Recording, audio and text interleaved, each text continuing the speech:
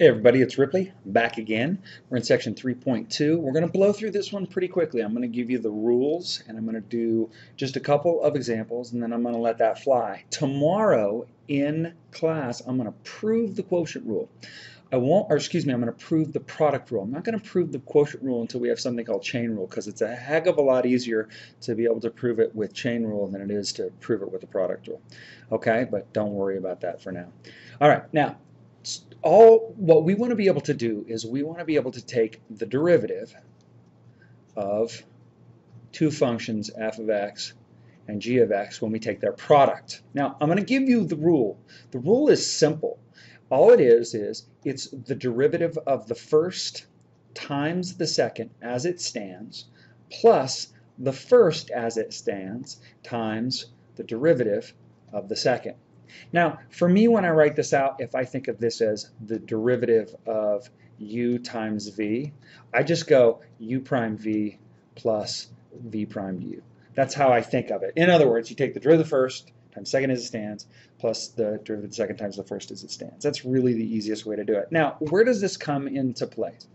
We got to be real careful here because when I give you a tool, that tool may be a little tiny framing nail or it may be a gigantic sledgehammer. And this rule in the wrong hands can behave very much like a sledgehammer. Okay, so let me give you an example. If I'm trying to take the derivative of e to the x times, I don't know, 5x squared plus 4x.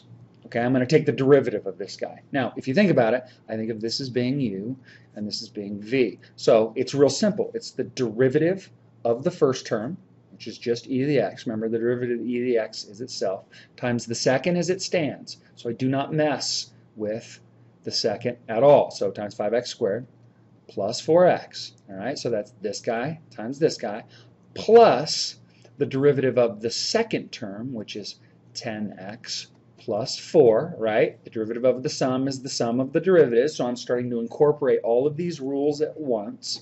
The derivative of 5x squared is 10x, the derivative of 4x is 4, and then I have to multiply that times the first as it stands. Now, the question that I always get asked by students is, when am I done? In other words, when have I gotten to an answer? All right? Now, at this point, we have officially taken a derivative. Okay, but the question is does that help us at all?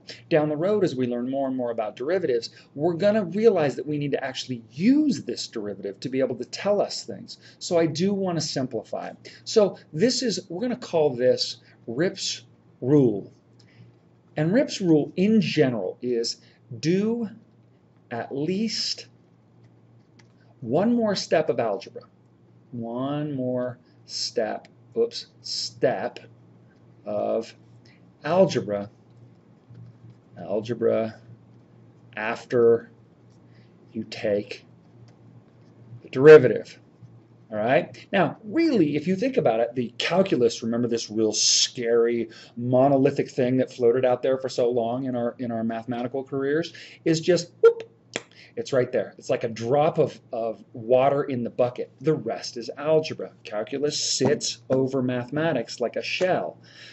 We still have to do a whole bunch of algebra, all right? Really, algebra is the language of calculus. So if I were going to clean this up, I would notice that they both have an e to the x, so I would factor out an e to the x, and I would turn this thing into 5x squared plus 4x plus 10x plus 4, and then I would look and say, oh, duh, my spidey sense is tingling.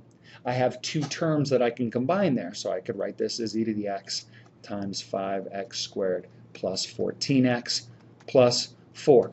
And that's really done. If there's a little voice in your head at this step that says, you know what, I should combine those, then combine them.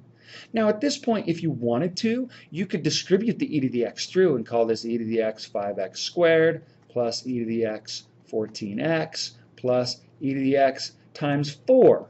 But really, there's not a whole lot more simplification. Really, in general, the most factored chunk is what's best in terms of us being able to use it.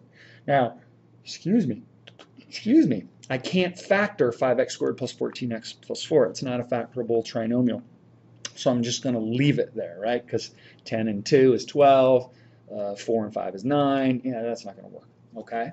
So that's it. Now, let me show you. Let me change the colors of pens so that we realize red bad. I will sometimes see students, okay, y equals 5x to the 6th, okay? And especially when you're first learning, you're like, oh, Ripley just gave me a rule. I have to use it.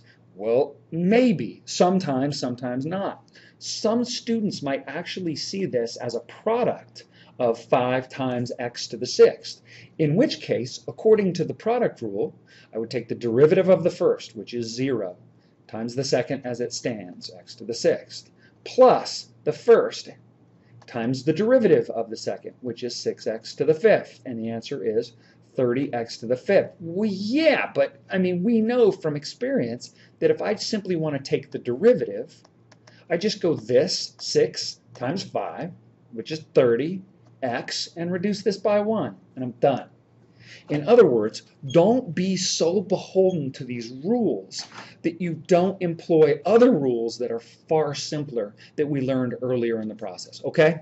All right, and I will wave my hands and scream and yell and say bad things about you if you do, okay? All right, let's do quotient rule. All right, quotient rule. Like I said, this lecture is not a very long one. I'm going to do one proof tomorrow for you guys in class so that you can actually see the proof of the product rule because it's a pretty cool proof. All right, let's do the quotient rule. All right, the quotient rule says this, and it's not as intuitive. All right, if I want to take the derivative of a quotient, so a function, two differentiable continuous functions that are forming a quotient, all right, what I do is I take the derivative of the top times the bottom as it stands minus the top as it stands times the derivative of the bottom. So it smells sort of like the product rule, only without the pluses, but then I divide by the bottom squared. Like I said, the proof of this is far nastier if I have to try and show you the proof, but we'll do the proof of it after we have something called chain rule. All right, now the mnemonic that I use to remember this is low, d high. In other words, the low as it stands times the derivative of the top. That's what d means in calculus if I say d something. Low d high minus high d low. That should be an H-I-G-H, shouldn't it? High d low all over low squared. All right, low to high minus high to low all over low squared. That's the quotient rule. Now let's see this thing in action. You know what, we're going to need a little more. Maybe we won't. Let's look. All right, let's say that y equals 6x squared minus x to the 5th over 4 plus 5 e to the x. All right, and I want the derivative of this. Okay, so I take a deep breath, I don't panic, and I look close. Low as it stands times the derivative of the top. So I'm going to do the derivative of the top first. It's a sum. I'm not afraid. I'm going to do 12x minus 5x to the 4th, right? That's the derivative of the top, times the bottom as it stands, so times 4 plus 5 e to the x, minus high d low. So now I got to do high as it stands. In other words, I don't take the derivative of it, minus x to the 5th, times d low. Now what's the derivative of 4 plus 5 e to the x? Well, the derivative of 4 is 0. The derivative of 5 e to the x is 5 e to the x because the 5 is just a constant. So it's just along for the ride, right? So this is going to be times 5 e to the x, and this whole thing is over 4 plus 5 e to the x squared. Now, I am not going to lie to you. Dealing with quotient rule derivatives, when I take the derivatives of quotient where they look like this, which is pretty simple, right? I mean, I think we can all agree. It's intimidating looking, but the process is very, very simple. The calculus at this point is done. We have done all that we can do with the calculus at this point.